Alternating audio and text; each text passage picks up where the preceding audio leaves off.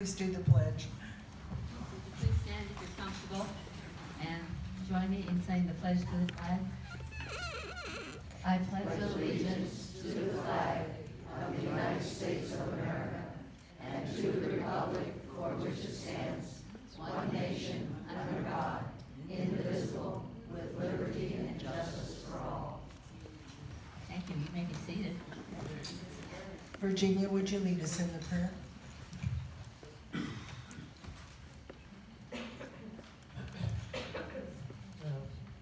Let's pray together. O God, our help in ages past, our hope for years to come, be thou our guide while time shall last, while life shall last, and our eternal home.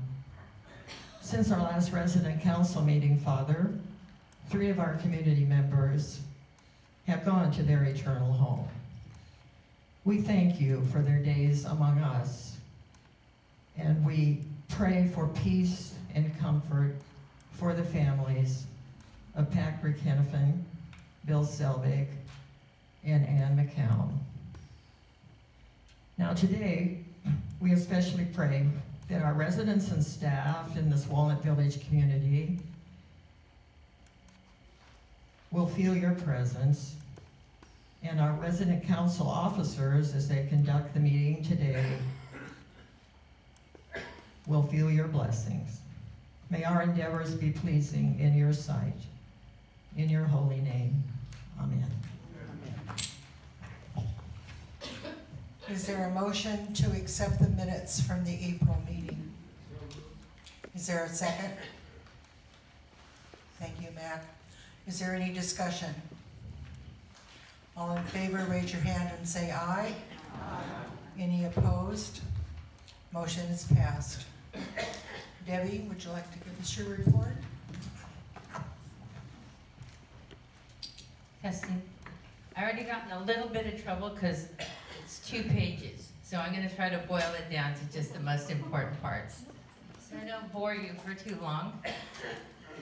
Okay, you probably all received a letter from the Anaheim Planning Commission. That is because for Summer House 2, we have requested a variance for the fence. The new zoning is that, Jake, are you okay? The new zoning is that it can only be 3 feet tall, which makes no sense from a safety perspective, and also because we already have a 6-foot wrought iron fence about 200 yards on Ball Road. So we're asking that we can extend that 6-foot high fence around Summer House instead of 3 feet. We already know that we've experienced some trespassers, some crime, and we don't think it's a good idea to A, make it easier for people to get in, and B, make it easier for people with memory impairment to get out should they happen to get out of the door. So that's what we're doing. We are anticipating that after 5 p.m. on Thursday, this Thursday, we will have the Planning Commission's recommendation. We strongly believe they're going to say yes. And so us going to the Planning Commission is going to be fairly quick and easy and just really kind of a reiteration of why we came up with our request for the variance, but we expect it to go through. So we're not anticipating that any of you will need to come unless you'd like to. I hope you're not planning to vocalize against us. That would be bad. So we weren't planning any transportation as a result of that. I don't know, I'm going to say this, and I don't see him here, but Don Baldwin on April 25th received the well-earned Anaheim Police Department Volunteer of the Year, which is awesome. Our president also volunteers at the jail, the Anaheim jail. And so for our special happy hour this Thursday, we are doing the Thirst Responder special happy hour. And because we want to back the blue, we're providing a blue Hawaiian. So we hope you'll all join us for that. A reminder that the Sense of Place program that Front Porch is doing is kicking off on Monday, May 22nd in the Red Chair Lounge at 1 p.m. The kickoff meeting is just really kind of to let everyone know what it's all about. And so we were just going to do the 1 p.m., but we know that we've got some folks who are out at doctor's appointments, so she'll stay till 4 and answer any questions if you happen to miss the 1 o'clock portion of the kickoff. A reminder that if you're a newer resident or if you'd like to take another picture, the photos for the resident directory are occurring this Friday and Saturday, and you can make your appointment with your floor coordinator. We are also having the resident and staff appreciation lunch on Cinco de Mayo this Friday. We're doing it this Friday because it's the start of Nurses Week, and we wanted to make sure that we're including our nurses and all the care staff as part of the Nurses Week celebration by doing the appreciation lunch. So, and of course, everyone's invited. See how fast we're going? DirecTV, we've been working with DirecTV. You've all received the channel guide in your cubby. Please highlight the 48 channels above channel 13 that you would like to keep in case we have to reconfigure. We're trying not to. We have a meeting with them tomorrow. Mosquitoes. Orange County Register reported that it's going to be a bad summer. Obviously, we had a lot of rain. It grows mosquitoes very well. They're called Aedes aegypti, AKA nasty little ankle biters. They're super little, but they leave these big, massive welts. So we're trying to get ahead of it. We're going to be spraying not only our team, but the pest control. We're inviting Orange County Vector Control to come in.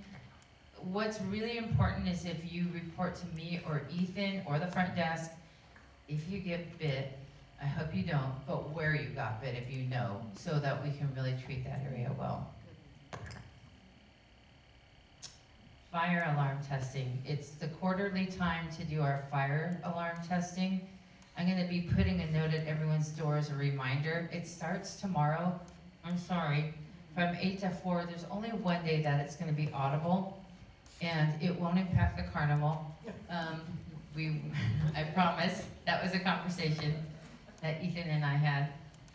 Circle of Friends Gala Luncheon, the one that we had to postpone in December, is going to happen on May 31st. It is limited. The seating is limited. We're going to have to do it in here.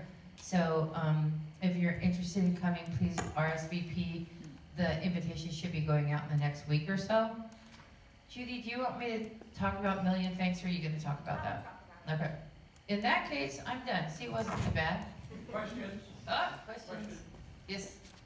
You said you're meeting with DirecTV tomorrow. We're actually meeting with, it's a Zoom. Just a question. Is it possible that DirecTV could provide the Big Ten network? And if they don't provide the Big Ten network, could we get an option to purchase that particular segment? There are a couple of different packages. That's why I kind of want everyone to really denote what their favorite channels are, and from that we'll be able to pick the channel that most people want to see the channels on. I can ask that question. Good, thank you. I can ask the question. It's really a matter of upgrading the equipment, but upgrading the equipment for some reason reduces the number of channels. It's been a nightmare. There's a channel duplication right now. Channel 9 and Channel 13 are the same. PBS. PBS.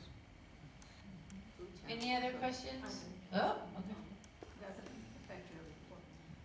I've noticed that outside the pack on both sides of the street are signs that say handicap parking, and they're pointing not where there is any handicap. That's not parking, that's accessibility. It shows you where to cross and the fact that you can get in the ramps. It's not for parking. It's not for parking. I thought maybe you were changing for the Gail?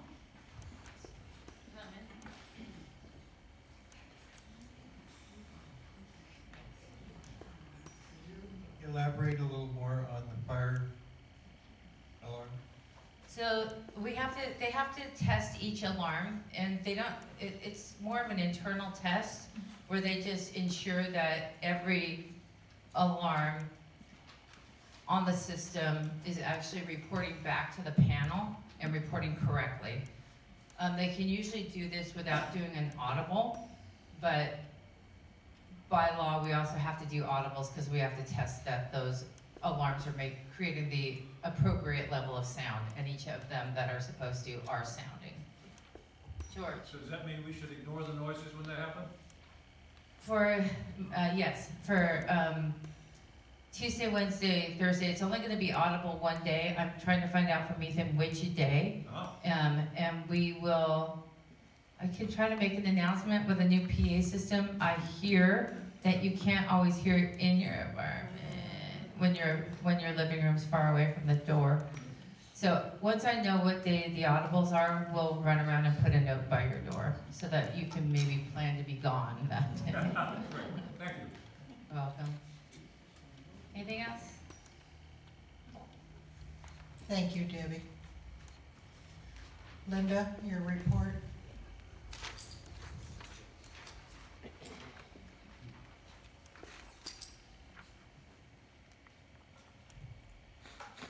All right, Thursday, the carnival is from 10 to 12.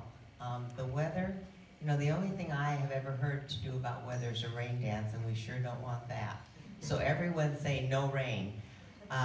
We're going to make two plans. The carnival will be held regardless. If the weather doesn't cooperate, we will put the refreshments in the Red Chair Lounge, the games in here, and the LLC with the chairman and their tables will remain the same. We will decide either Wednesday or very early Thursday morning. It seems a change is happening, and we're going to take advantage of it if we can. So if you don't receive anything, it's outside just as planned. Otherwise, you will get a flyer either Wednesday evening or very early Thursday morning outside your door, so you'll know where to go.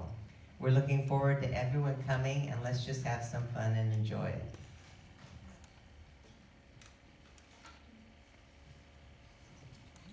Thank you, Linda. Doug, give your report. Okay, the treasurer's report for the month of April. Our totals for each of these committees, the Resident Council Operating Fund now only has $10 in it. We have spent some money on some office supplies that we needed, and it is almost gone. The Music Committee has a total in their account of $18,160. The Employee Appreciation Fund, $87,774. Musical Theater and Birthday Show, $31,347. Our hobby shop remains the same at $191. Clay's Art Studio has $286, and the Scholarship Fund of $49,536. Are there any questions on the financials? Okay, thank you. Okay, before we start with our committee reports, I want to report that Mary Claridge has stepped up and decided to chair the food committee. And I would like to thank Mary Nadel for all of the time, effort, and energy she put into chairing the food committee. I'm giving you a report. You're giving the report, Because yes. she wasn't there. Okay, you're on.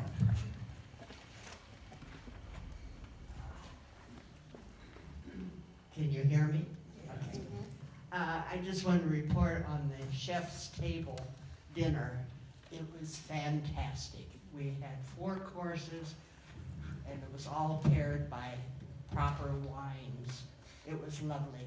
So if you're interested, be sure and look for the announcement when the next one is. We had a discussion of the portion sizes of food. Some people were complaining that they would order half and they would get a whole, or they'd order a whole and they get a half. So they're looking into, they do have proportion-sized utensils in the kitchen. So I think they're going to maybe try and use those, but I hope everybody's happy with the proportion they asked for. The Mosaic at the Grill has a new item on the menu, which is breakfast for dinner. It's 2 scrambled eggs, bacon, hash browns, toast. I think that's it. I think that's all, yeah. For 2 points. The ice cream of the month is white chocolate raspberry swirl, suggested by Elaine Quick. Starting this month, Mary Claridge will be the new food chairman. So honor her, and if you're interested in being on her committee, let her know, because she's looking for people. If you have complaints or comments, we have these slips in the bistro and the Grove. They're not always out where you can see them. So if you do have a complaint or comment, please fill this out, and then we will hear it as a committee. Thank you. Thank you, Mary. Earthquake? And music. Yes. So everybody wants to know how the earthquake drill went, and I will give you a quick rundown. Before I do that, let me tell you that we did have an orientation class on April 12th. So most of our new residents have now been to that class. There's a few who didn't make it, and we will have another one in July. So the drill, we want to thank everybody who went out and did their, went to the pool and the gym and went to play cards, and then when the bell rang, they came out to the courtyard, because that really, really helped the drill. The fire bell was shorter this year, you may have noticed. He finally got control of that. It's very, very tricky, and so Ethan finally got it just down to 3 rings. We weren't able to use the new public address system that we'd hoped for, because they're still waiting for a part. And thank you all for hanging your green tag if you were home, and not hanging it if you were not home. That looked like it worked very well. We gave 10 people a disaster story to report, and most of those got reported. Some were told to hang red tags and tell their story, and some had no tags, and they had to wait till somebody came by and got a nurse to come in and find out what their story was. Debbie had previously been told to go to a seminar, so she wasn't there, and so Joel took over for her, and Doug took over for me, because he had not been the resident incident commander before. And Catherine took over for Terry Taylor on 2nd floor. So we had some cross-training going on, which is really, really good. Jan Beersley also took over for Liz Spradley, who needed to be in the hospital with Gary. So another good thing that happened was the block captains are now routinely telling us who to send. And that is, should we send housekeeping or maintenance or nursing when there's a problem that needs to be reported. So we want to thank you all for your participation. Our biggest takeaway was that the staff responded more quickly than the resident team, and the block captains, floor coordinators, and scribes were left with very little to write and report. Back in January, we told you of some transition changes. Sandy will be in charge of the orientation PowerPoint class, and the documents were shifted away from Liz and Gary. At our next bi-monthly meeting on May 9th, we're going to discuss some additional changes to take care of the problem that we've got 2 teams doing the same thing. we're gonna try and figure out a way to make that work better. So we'll keep you informed. Are there any questions about the earthquake planning? Okay, seeing no hands, I'll go on to music.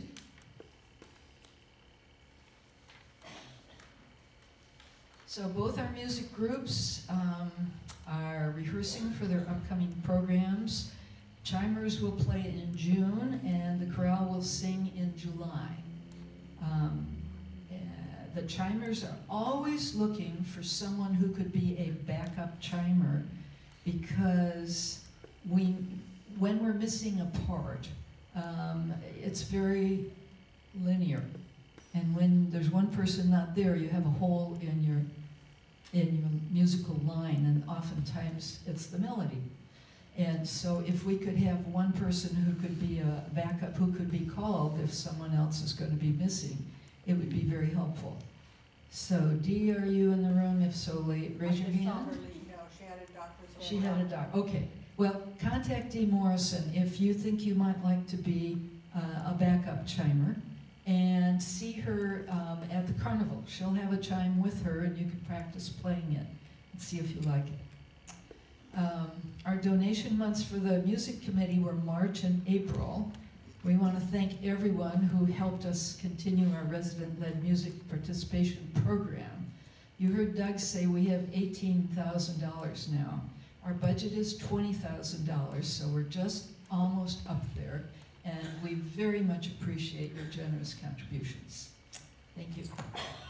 Thank you, Judy. Ellen, hospitality.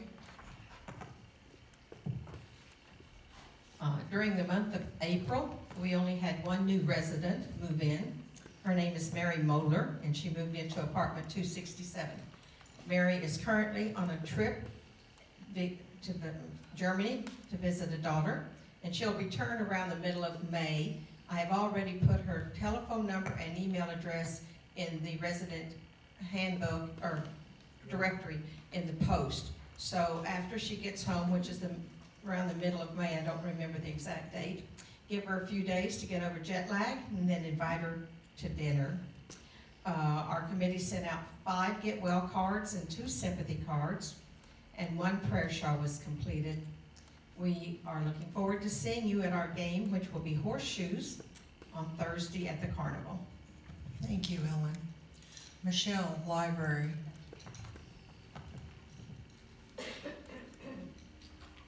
Thanks for the great donations. Over the past month, we've received large donations from multiple donors.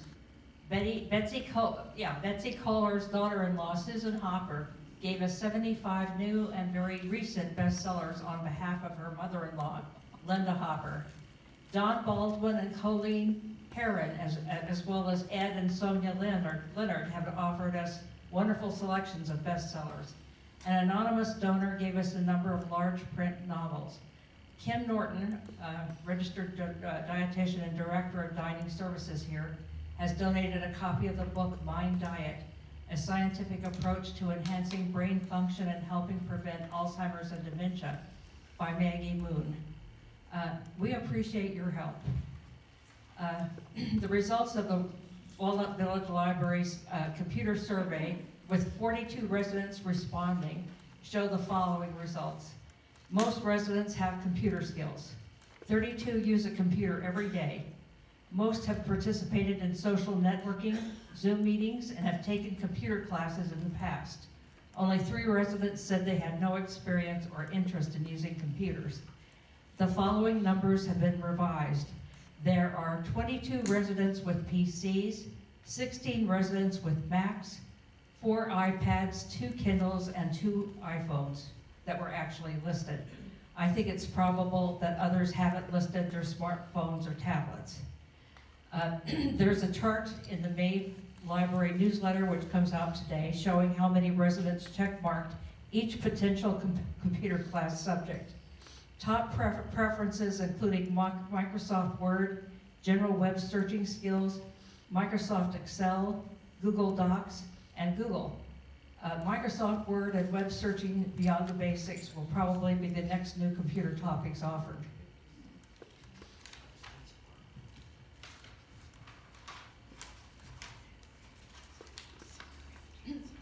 All our library volunteers help maintain the library. As the wizard managing the design and flow of the collection, Terry Taylor oversees donations and item processing, as well as filing, shelf spacing, and weeding. Also, Terry is and has created lists on many topics, including media, true crime, music, poetry, and multi-author books to help those looking for specific titles. With the new flexible schedule, Carol Marsh can accommodate residents interested in having her read selections that they themselves choose. Kathy Stanek maintains the bulletin boards and contributes book reviews.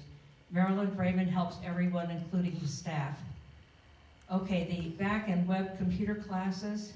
May classes include Joyce Kessler's 1 p.m. Tuesday, May 2nd, overview of the Apple and Mac operating systems in the LLC. Apple users are invited to bring their own portable computers and tablets. Michelle, I myself will teach 3 two-part sessions on web surfing and email on the following dates at 1 p.m. in the LLC. On Wednesday, May 17th and Friday, May 19th, Wednesday, May 24th and Friday, May 26th, Wednesday, May 31st and Friday, June 2nd. Please sign up in the post office activities notebook. Thank you. Thank you, Michelle. Liz, musical theater. We would like to thank you all for coming to the April birthday show. It was Ladies First. That's the show choir from Troy High School, and I think everybody really, really enjoyed them. So we'll try to invite them back again next year. A musical theater committee survey was placed in your post box last week. I want to thank you, to those of you that completed it. We've gotten probably about 40 back, so I'm hoping that some of you will still give us your feedback, because we would appreciate knowing your thoughts about what we should and what you like and what you don't like. Also, you would have received on your table the Musical Theater Committee donation flyer. May and June are our months to solicit funds for the birthday show, and we are, and your support helps us to keep the shows going, and we thank you very much.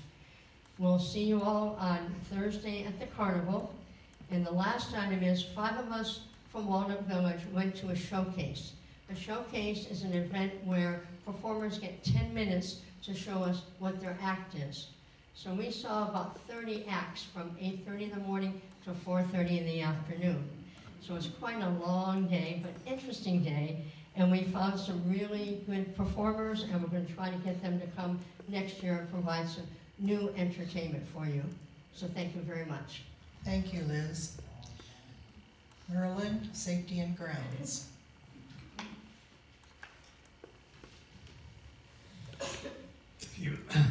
If you've looked around our gardens here, you'll see that it's very beautiful this year. They've done major trimming of the trees and the grass and planted plants. They had some help with the rain too. Unfortunately, the rain is what's bringing the mosquitoes, so there's a little price to pay there, I guess. The courtyard fountain is back up and it's running after replacement of the burned out pump. The flowers around the fountain are called fairy fan flowers. Fairy fan flowers. They came from Australia, and not individually, but that's where they were grown originally, I guess. We've been asked that question several times. The roof repair planned around the village area has been completed. You saw all of that was marked off, so trash wouldn't fall down. That has all been completed. There may be additional repairs needed on some other buildings we found. The major duct cleaning has been completed. The public address system has been installed. Maybe a part or two is still needed. The annual fire alarm testing will be next week. Don't panic when it goes off. At least you'll know that it's coming. Prepare yourself for the semi-annual window washing. That will be happening the week of May 9th and the week of May 16th. If there's somebody on your porch and they got a squeegee and a brush, why, it's all right. Anybody else, question them. There's been a number of relocation of several occupants, and there's put quite a load in our own people, and some of the things haven't gotten done as fast as we'd hoped for. Many items have been reported to the desk, and they have been completed by the maintenance team, and we ask that you please continue reporting these items needing repair, and we'll take care of them as fast as possible. This report will be put in the post office if you want to read it in detail. Thank you. Yes. You all mentioned that sometime in May, you're gonna replace major units that affect our heating and air conditioning. Is that date set yet? I don't have a date on that, but we have a lot where we've replaced some and more will be replaced. That we wouldn't I have can't- heat or air conditioning? It's all the same unit. Yeah. Same unit, I guess. You know, you were the one that said that people were having a problem finding the handicapped No, I parking. didn't say they were having a problem, it was confusing to me. Oh, it's confusing to you. Well, we're going to look into putting another sign up there with an arrow looking at pointing to parking as well. So that will be taken care of. Thank you. Yes? Do you have an update on the room that has the salad bar that was going to be removed and carpeted? I don't have a date. Maybe I can get some help from the one that knows. So it's called The Orchard, and right now we're still waiting for the flooring samples to come in. We've got to try to match it to the existing wood floor, which is very blonde, and also make it look good against the, well, the wood and the doors and the trim, which is very red. So we're still working with that. We were hoping we had a remnant of the custom carpet in the dining room that we could put in there, but unfortunately we're not able to locate that. So we do have to look at a different flooring option. So right now, still waiting for flooring samples. It's taking a long time, but that's what's holding it up. Virginia Scholarship. The Scholarship Committee did not have any new applications this month. This is not the time of year when people are starting school. There are 5 of our recipients currently completing their semester, ones that we announced before. And we're looking forward to the carnival this Thursday. Hope you will stop by our area, do ring toss, and also look into information about the committee. The committee will meet immediately following this meeting, briefly. Thank you, Virginia. Judy, Life Enrichment.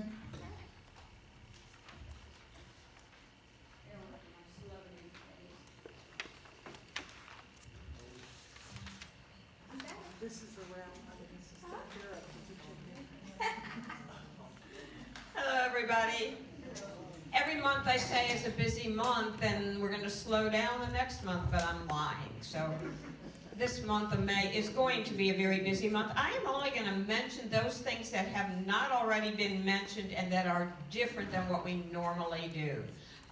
We did talk about the resident staff lunch, which will be on Cinco de Mayo.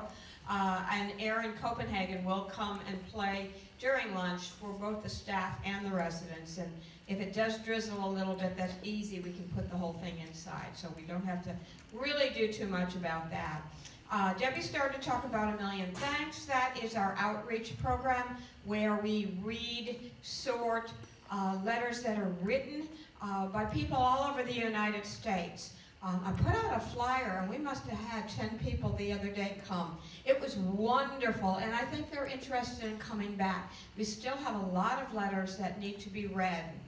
So I have it on the calendar for the 6th, the 13th, and the 27th. It's one of those things that, if you really don't have anything to do in the evening, that you can pick up some letters and take them into your apartment. You don't have to be there on the day that we are actually assigned to be reading them. And thanks to Mac and everybody else. Yes? Tell them who the letters are. Okay, oh, I'm sorry, a million thanks. All right, we talked about it. You're right. They're to the deployed military all over the United States and the world.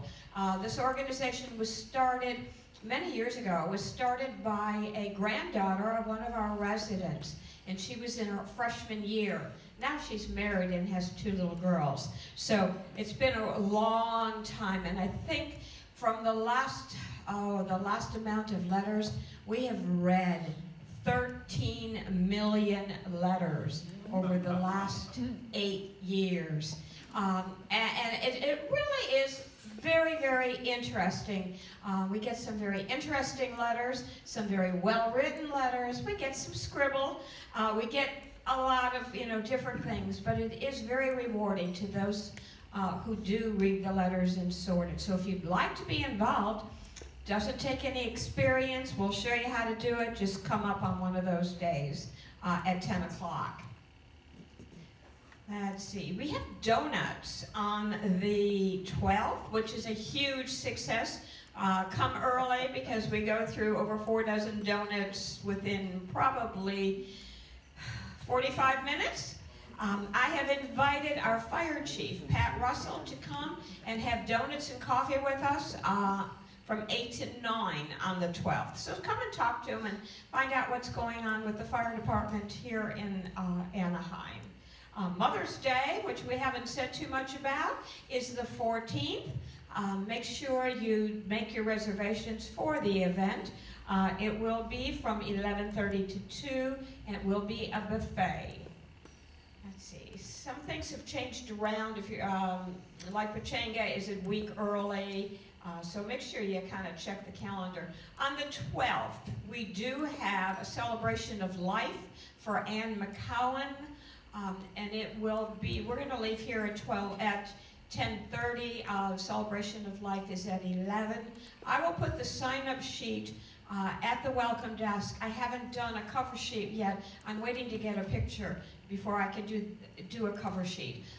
But I will put it out at the desk, and we will do transportation.